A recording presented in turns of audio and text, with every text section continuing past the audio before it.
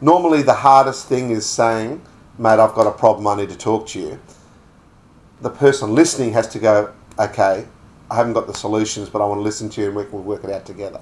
Because us men, we love to go, right, there's a nail, there's a hammer, fixed it, boom. My wife said to me the other day, she had some sort of issue. And as she's talking to me, I'm working out the solution in my head. Because I want to show her that I care and that I've got the solution and I'm the man in her life and I can deal with it.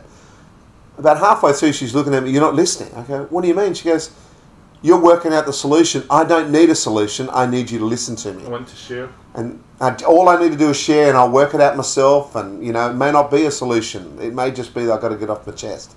We've got to be really good listeners as well as good talkers. And that's not necessarily an easy thing to do when you're talking out of banterland. And when I talk banterland, I'm talking sport, weather, work. We can talk about the cows come home. But talk about your own feelings, we shut up.